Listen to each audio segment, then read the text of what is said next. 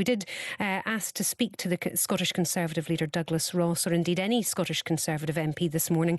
None of them were available, but in a statement to the programme, Douglas Ross said he personally couldn't support changing the rules while an independent process is underway. The government did change its mind today. It said that Owen Paterson would have to face a vote on his suspension. That has led to his resignation today. And the leader of the Scottish Conservatives, Douglas Ross, who abstained from the vote yesterday, told this to BBC Scotland before the resignation. Well, I think it was very clear the public perception was that the government took the wrong approach. That's what myself and almost 50 other colleagues who couldn't support the government yesterday afternoon were saying to them throughout the day.